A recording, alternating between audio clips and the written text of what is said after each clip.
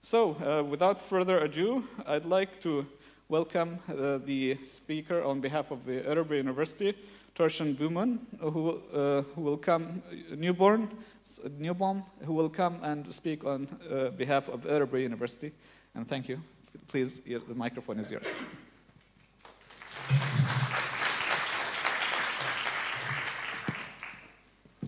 Well, if you don't mind, I prefer to sit down.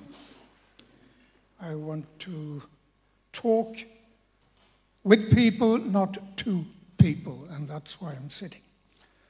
Primarily, I'm here to give you a hearty welcome in loco rectore. The rector isn't here. He is celebrating his 65th birthday today, somewhere in Europe, I don't know where.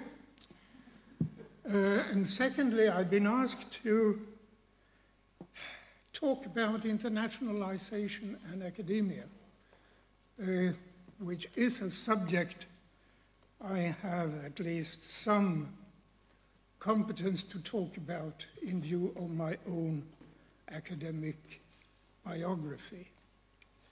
I have spent considerable time outside Örebro, I promise you. So about internationalization, and I think it's a very hot topic now at Örebro, because we have decided to do something about it. The fate and future of modern universities are not only depending on how well they handle their core obligations, that is research and teaching, in a narrow and exclusive sense, in a world which to an increasing degree will be characterized by shifts and rifts on the global level, their international embeddedness and presence has become almost crucial.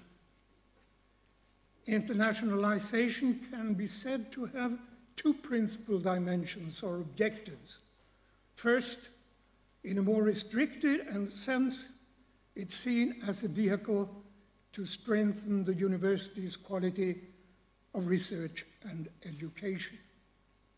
On a more comprehensive level, it marks the ambition to enhance the general cultural awareness and competence among students and immediate stakeholders. The latter obligation does not only constitute one of the fundamental and traditional civic duties of the university, but in these days of lingua bononia, or should we rather say salsa bolognese, it has also become a matter of something called employability. I don't know what that means actually, but it's very important according to politicians and bureaucrats. Internationalization is important at all levels and in all activities of a university. Ultimately, it's about transforming the entire social, cultural, and physical environment of the university by creating a truly international space for academic interaction and experience. In short, to create a fertile soil for innovative, critical thinking. It is important to emphasize that internationalization does not only mean stiffening competition, it rather constitutes a necessary prerequisite for establishing a culture of co-opetition, i.e., the optimal combination of equally intense competition and cooperation, which according to the former president of Stanford University, Donald Kennedy, is an essential part for any healthy and progressive institution of higher education and research. But even if this is somewhat of an almost splendid occasion, let's be honest. Let's be honest and admit that up till recently, the overall picture of internationalization at Örebro University has been that of a patchwork of different initiatives. It has been difficult to retain or see a holistic view of the university's internationalization policy. Some parts of Örebro University, not least this particular one, have already a strong international focus. But from now on, this process must be the basis for the university's overall strategy of providing excellent research and the highest quality of teaching. This is the only means to reduce the risk of getting stuck in local paradigms and idiosyncrasies that is rarely cited or even considered internationally, which means an acute risk of gradual stagnation in research and education.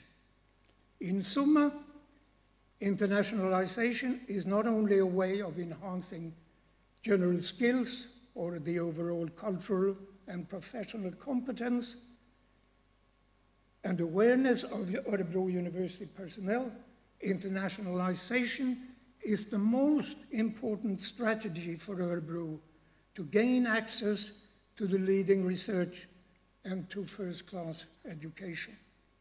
Through a sharper focus on internationalization, Örebro University aspires to become an attractive partner for universities and scholars all over the place.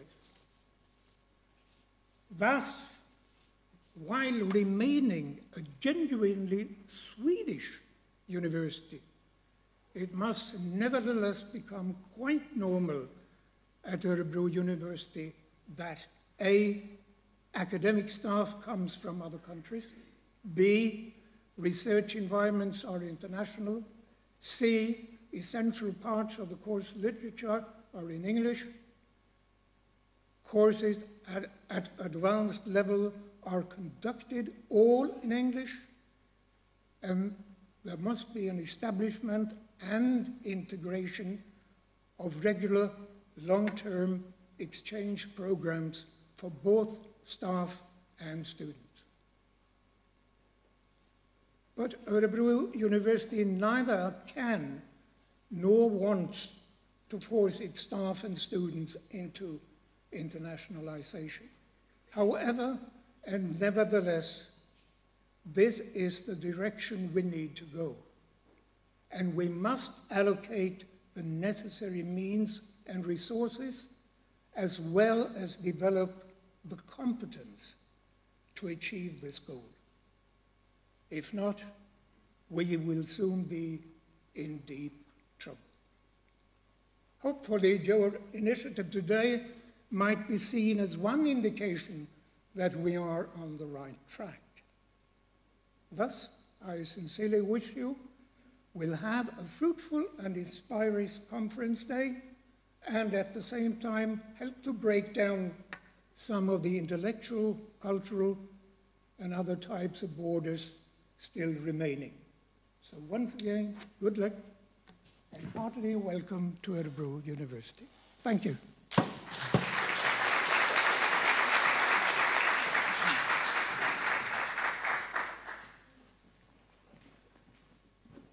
Thank you, Dr. Thorsten.